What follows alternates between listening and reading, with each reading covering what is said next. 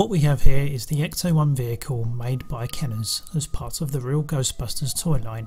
It is based off the Real Ghostbusters animated series, ECTO-1, which itself was based on the 1984 film version.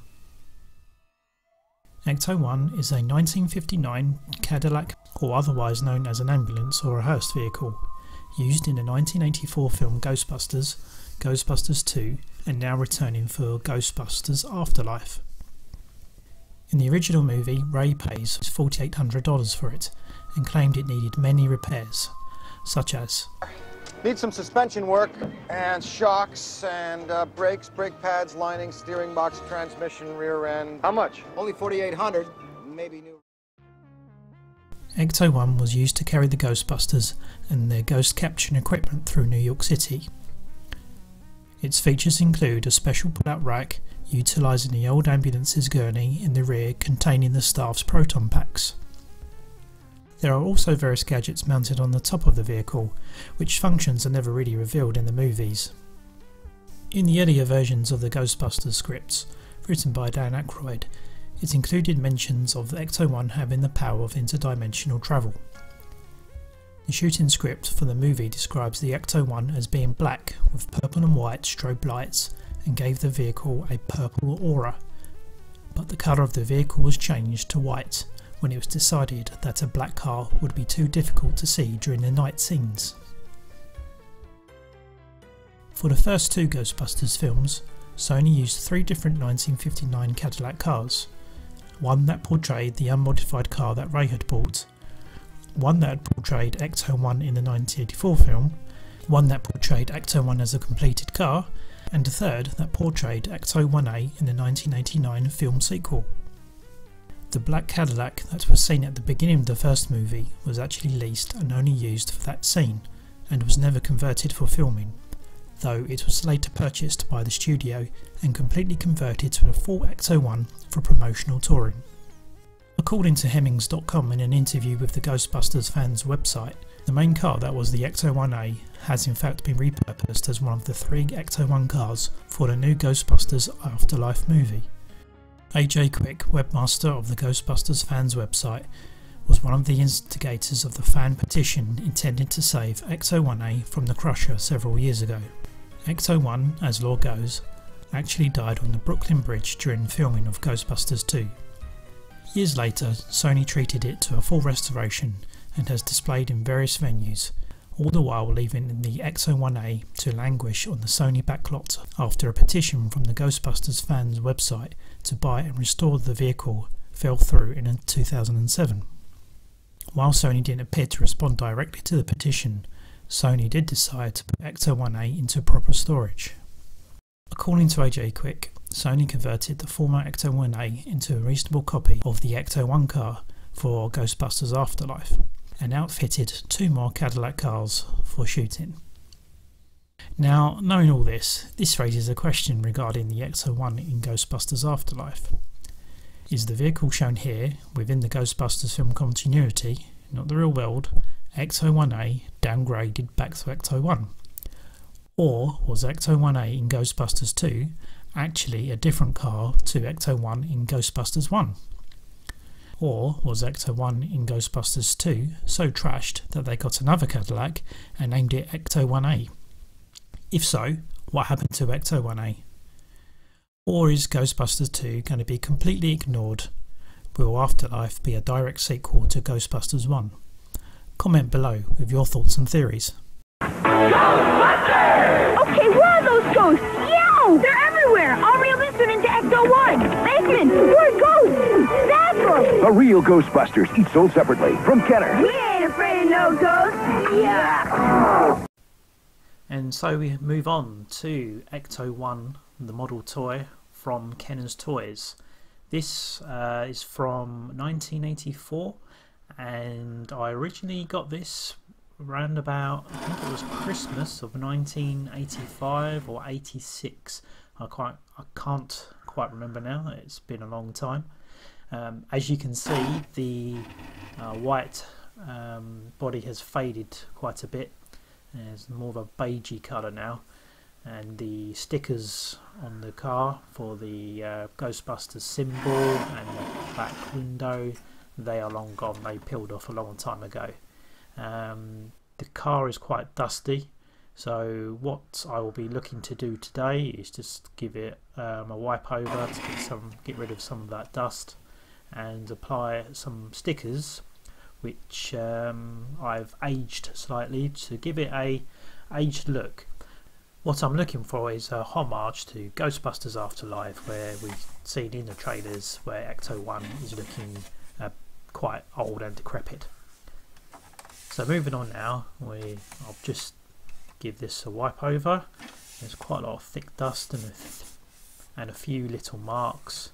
Those should come off with a bit of elbow grease. The rear fin, I believe that's what they call this, the red part here, back in the 50s for the old Cadillacs. And obviously you can see on the door where the stickers used to be, or the Ghostbuster symbol sticker used to be. Should really clean that off properly, but to be honest with you, I can't be bothered. I've spent too long on this video already.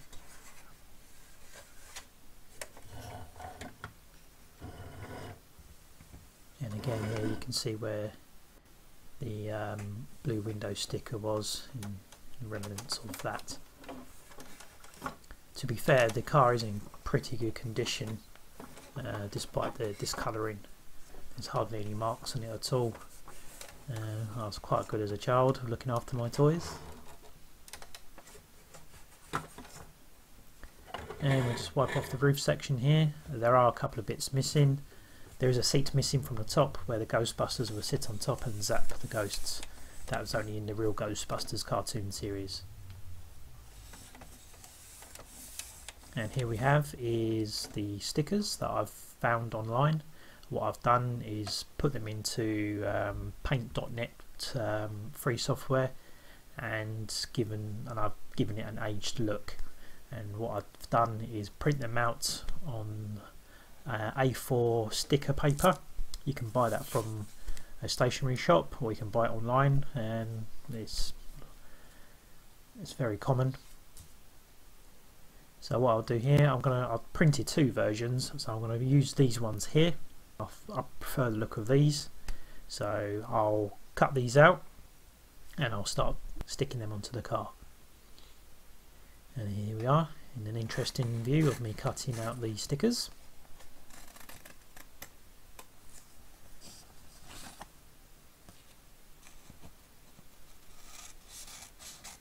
That was exciting. And now the more fiddly bit, we'll have to go into more detail and try and cut a circle and not cut off the ghost's hands.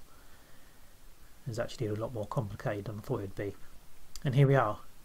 So they look good so far. Now we're just gonna match them up, make sure they fit. So first off, we got the rear license plate or registration plate, whatever you want to call it.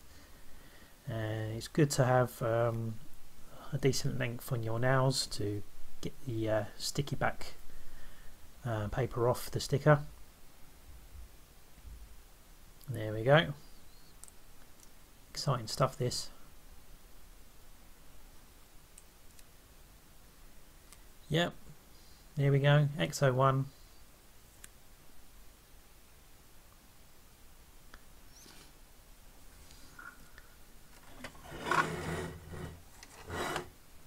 And on we go. Should fit nicely. Just got to get the alignment right. And there we go, just like that. One down, a few more to go. So we'll just do the rear door, the symbol for the rear door. Needs a little bit more trimming. It's not a perfect match. These stickers that I found online, they're okay. They weren't like, they're obviously copies that someone had scanned in from the originals, so they're not 100% perfect. so it's okay. It was served its purpose for this project. So that lines up more or less okay now. Here we go again. Let's get this sticky bit off, and we'll line it up and get it on there. And there we are. It's not perfect, but I'm happy with that. For what I'm going for, it's perfect. And you can see that aged look. That's what I wanted. And now for the rear window sticker. It's quite big still, so it needs some more trimming.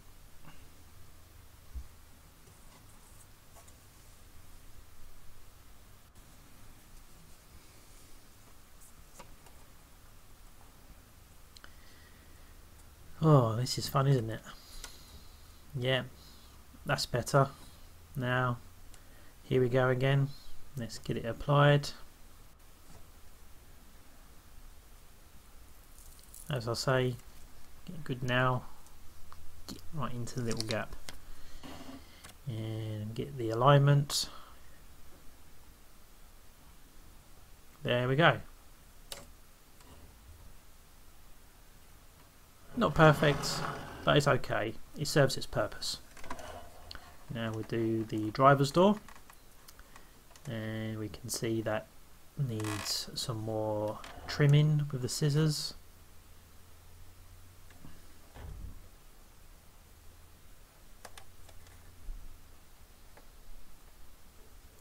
And that's better.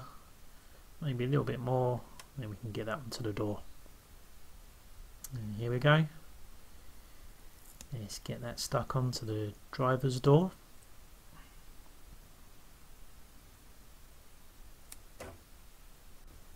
And there you go.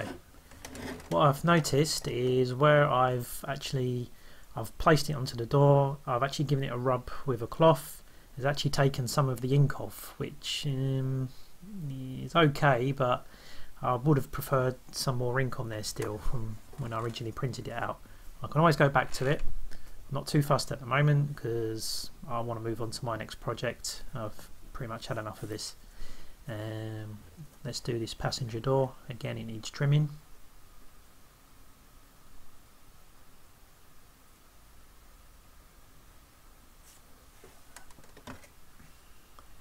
And here we go. Let's get it ready. And onto the door we go. That's it. And you can see the same again. Some of the ink has come off where I've actually rubbed it with a cloth to get it on there properly. So lastly, you need to do the front license plate or registration plate, whatever you want to call it. I think it depends on which country you're from. I know in America they call it the license plate. In England it's the registration plate. That needs a little bit more trimming.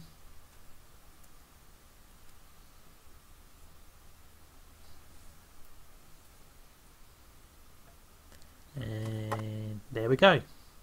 All done.